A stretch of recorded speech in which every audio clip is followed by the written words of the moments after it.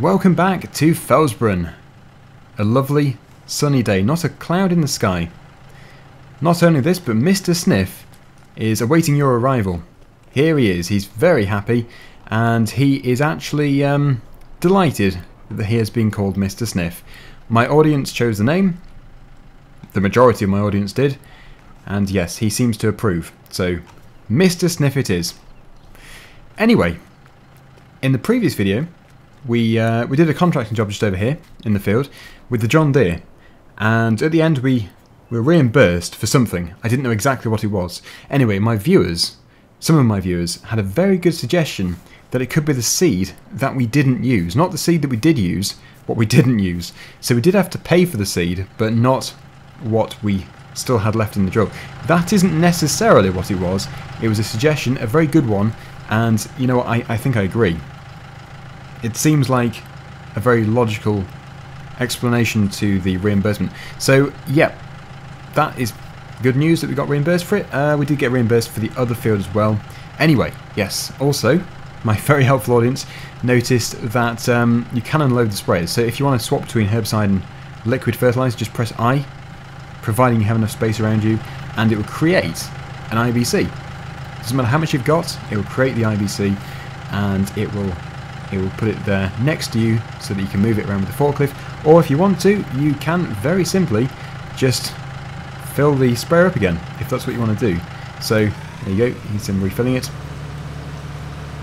and it will disappear, and if I want to get rid of it again, just get rid of it. Simple.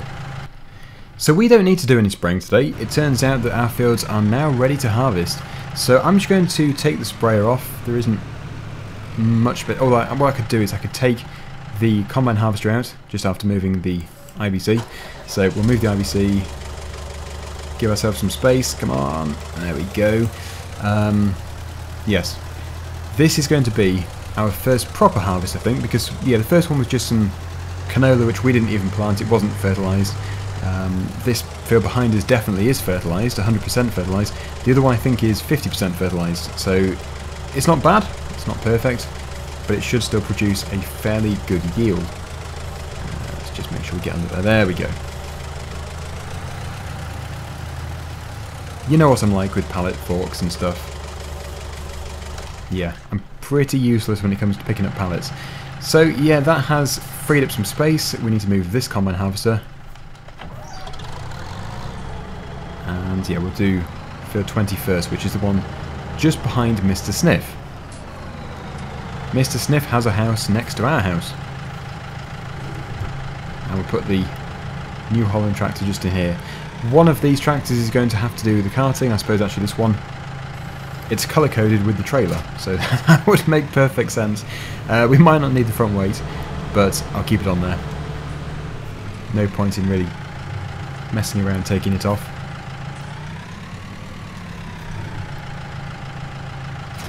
Right, so there we go. Now I can appreciate everybody's desperate for me to get some different tractors. We're going to allow this farm to progress naturally, we're not going to go cheating money. If you'd like to see all the different tractors, the big stuff, we are going to be streaming. I'm going to be streaming, so yes, that is definitely what you want to be watching.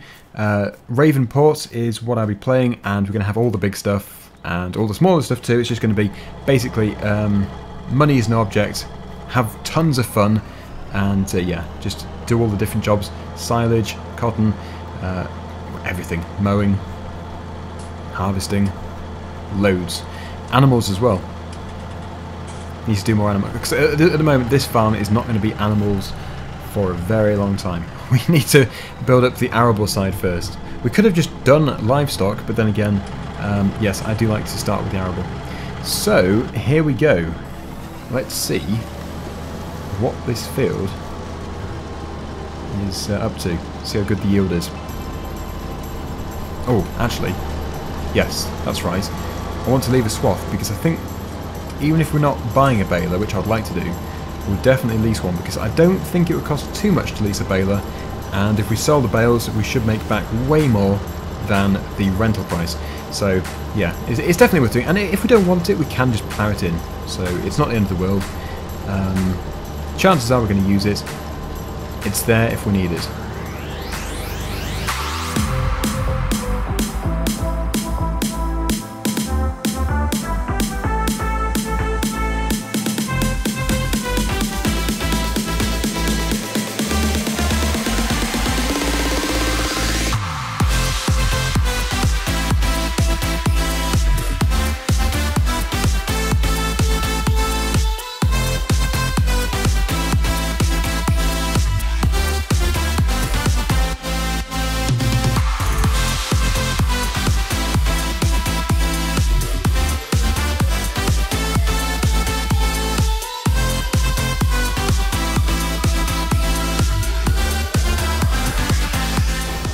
just cutting through the middle of this final piece, and we're almost full.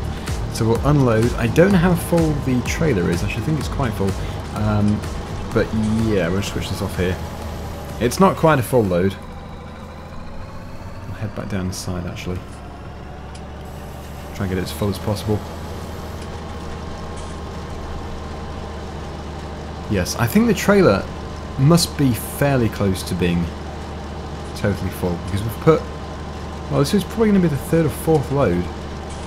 And it's not a massive trailer, so we'll see. Almost full. We're not going to make it. There we go. Right. Well, the traction trailer needs to come closer anyway, actually. So what I'll do is I'll bring it over, see how full it actually is. It's got to be 70%. Wow, it's only half full. Surprising. So I'll just position this here, and it means we're going to get the whole field into just one trailer load. Trying to fill it evenly. Yeah, I'm very happy with this combine actually. I think we'll change it as soon as we can do, which probably sounds like a strange thing to say when I say I'm very happy with it. It's just too small, because eventually we're going to have so much land that we won't be able to keep up. But the combine itself is fine. It does the job very well. Okay, we go back up this side, and yeah, we're almost done. We're almost finished. But I just don't know if we're going to put the grain in storage or go and sell it. The final piece! Yes, things are going really well. Really happy with this, and I don't know how much we're going to make off it. It's going to be, well, obviously a few thousand, possibly just over £10,000, plus the bales, but then we do have the expense of the baler. The other thing we could do is to rent a loading wagon, but I think I would prefer to do some baling. I want to see how the bales handle, so it will likely be a round baler. That is the cheapest. Oh look, we're so close. Are we going to fit it in? Yeah, we should do. I do have quite a few little missed bits here and there, which I'm going to go around the headland and basically just clear them up. We'll make it nice and tidy. So yeah, a piece up here. And we've got a few pieces just over there. I think a bird just dive-bombed. It did. It dive-bombed onto the combine. It's flown away again. I'm not surprised. I probably thought it was very toasty in the engine there, if that's where it went. There we go. Right, so now I've covered everything, we can officially say that the field is done. You can see that every time I got to the end and stopped, I've left a great big pile. This actually might not fit. That is a full load.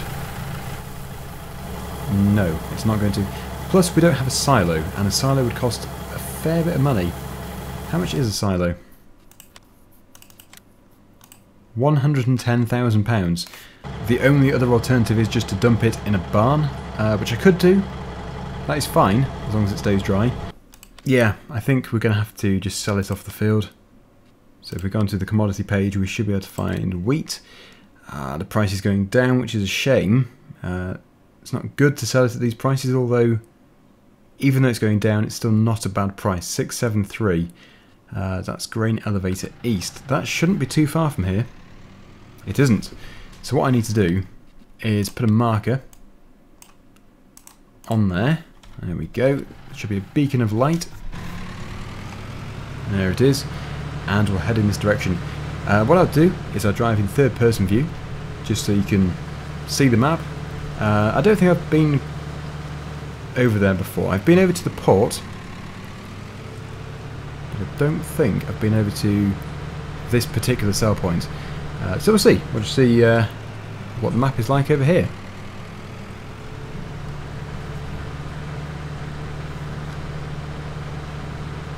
I think the majority of the map is behind us anyway. I think over there. The majority of the map's over there. And then we've got the big mountain with the castle. And then the other side there is the town with the river. I'm starting to get the hang of this. Although this could be tough, knowing which way to go here. Ah, you lunatic. Did you see that? I might have gone wrong anyway, but...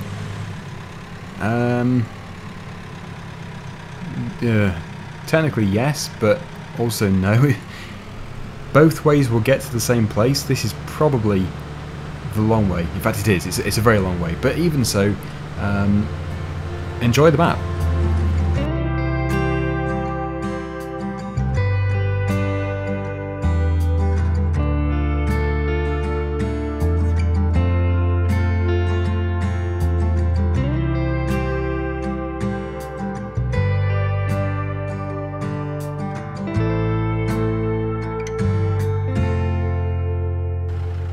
And this is our sell point. So I'm really not expecting miracles here. Just maybe £10,000. Oh no, sorry, that's a bit of a push. It's going to be much less than that. Maybe 8,000. Maybe 8. Need to make sure I'm in the right place here. I might not be quite central. Oh, there we go. Right. Let's sell. Come on, £8,000. We do still have more in the combine, so there'll be slightly more.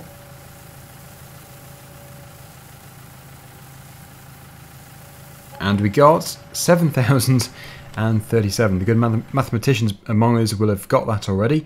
Yeah, so that was wheat. The price has decreased again, which is a shame. In fact, it's now not the best. Sunflowers look good. Unfortunately, we don't have any sunflowers. As we're passing the store, we'll take a look and see what the price of the baler is. I think it's £49,000 to buy the round baler, so really the lease price should be fairly reasonable, hopefully. So let's just take a look at the baling technology section.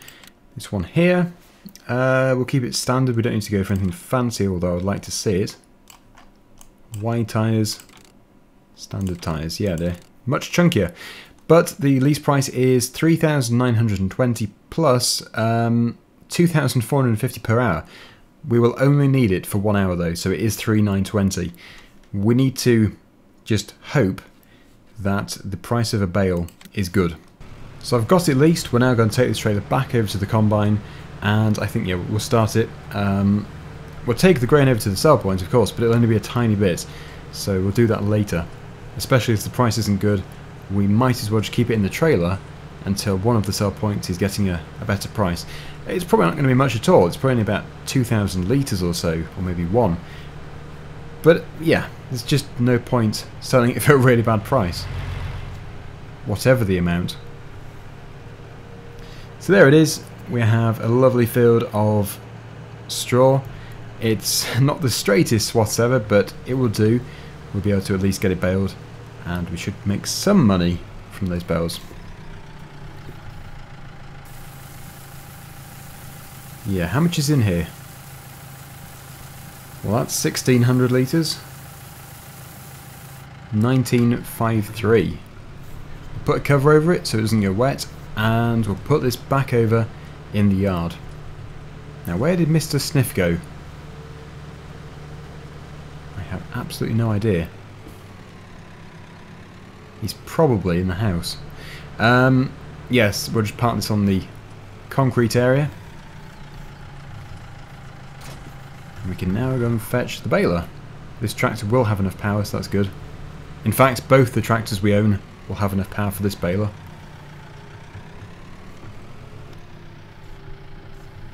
There it is. Yeah, so round bales. The field is fairly flat, so they're not going to roll away, which is always handy. Let's do some baling.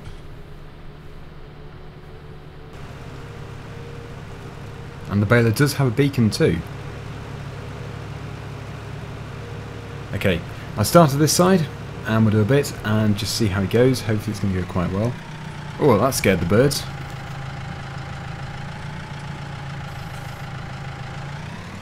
It's all engaged. That should work. Oh, we'll turn the beacon off too. Wow, it's filling up really fast.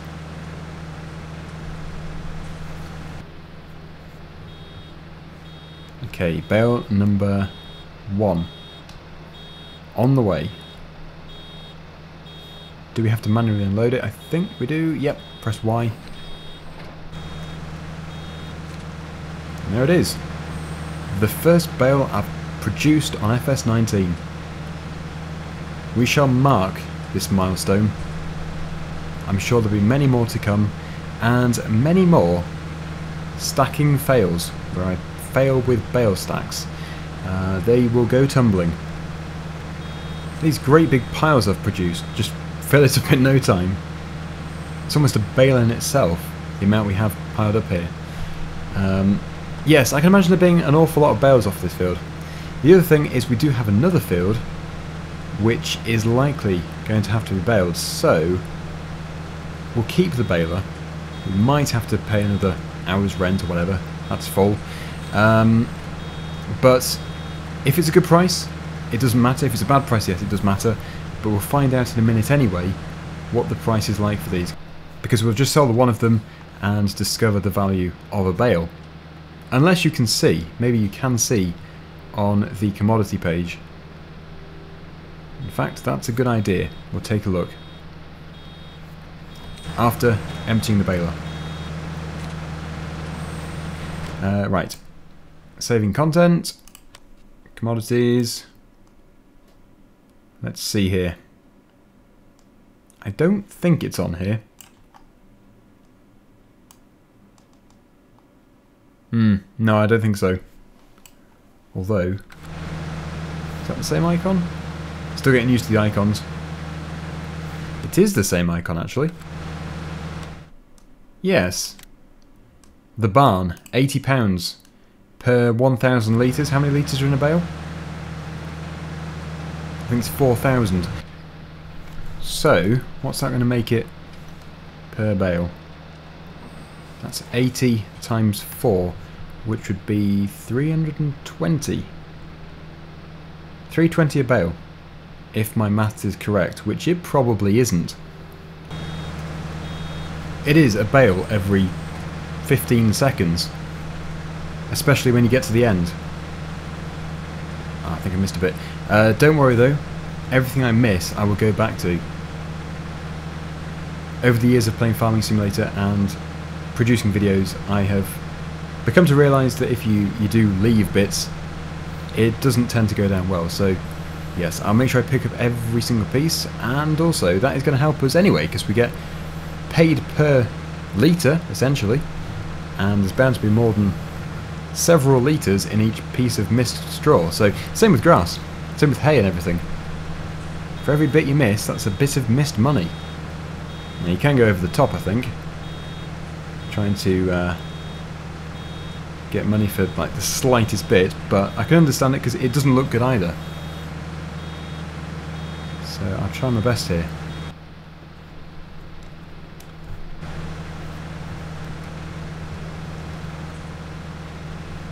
Right, so I want to test as well what happens if you put a bale on a hillside.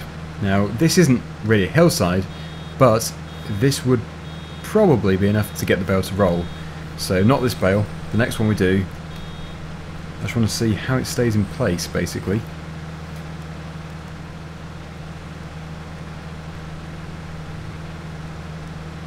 Right, yeah, so I've tidied up most of that area. There are still a few missed pieces of straw, but we can go back to that.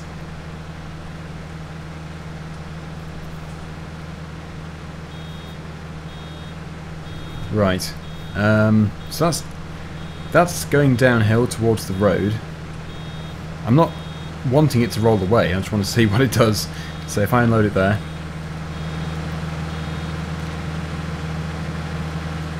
it's rolling. You would expect it to roll. Yeah, it's going to create a nice roadblock. We better make that the bale that we go and sell. Okay, so we'll do this swath, then we'll grab the Massey Ferguson. We actually do need to buy a bale spike for it, although I could get a pallet fork and use that, but yes, I think we'll use a bale spike. And then we'll take it over to the barn. I'm not quite sure where the barn is actually. And just see if it is around 320 a bale. Hopefully it is, because that would make us a good bit of money. It would certainly pay for renting the baler. It's a big chunk. Wow. Okay then. The barn. That is... Oh, it's near the animal dealer. Okay. Well, it's a long way to go with just one bale on a pallet tine, or on a bale spike, but we can do it. We can definitely bring ourselves to do that. I mean, taking it down a road, but that's not really an issue. There's not too much traffic about. So, into the front loader section. Let's just buy this bale spike. Whoop! There we go. Done. I've just realised we actually could probably fit it into the back of the Gator. I'm not going to, I don't think. Although I am intrigued to do it, because in the trailer they had one in the Mahindra, and, well, it kind of looked crazy, but it seemed to work. So I'll do it just this once, since we are going to go and sell just one bale individually. There's my front loader. We could also use the forklift, but then again it's very slow. Although, actually no it is, it's very slow. This can do 43, that can do 26.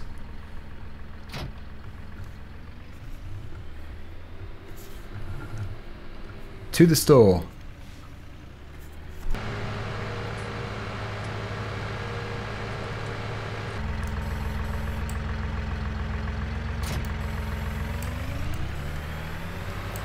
We have our bale spike.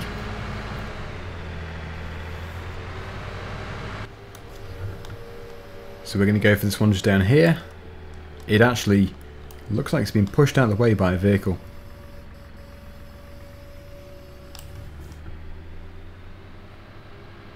And now to the Gator. If it doesn't look like it's going to fit, or if it looks like it's going to come flying off on the road, I will just take it on the tractor. Because I don't want to lose it like halfway between here and there. So there is the Gator. I reckon it's going to fit. It's going to be like the same size as the machine, but it's definitely possible.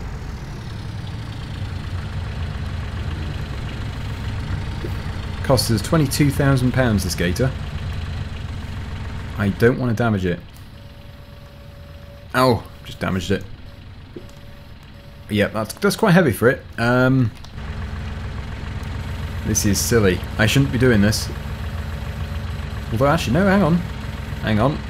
I've just got my positioning wrong. There we go. There we go. Can we strap it on? Oh, we can. Wow. We can strap it on. That looks surprisingly secure.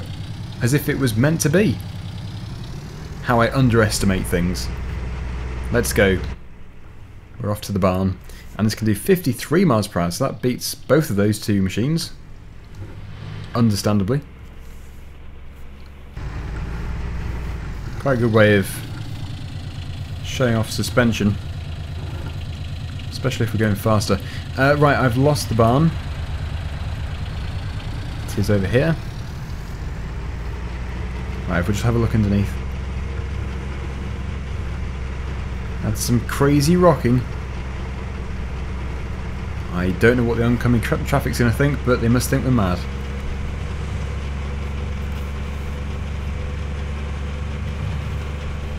Right, is this the barn just up here?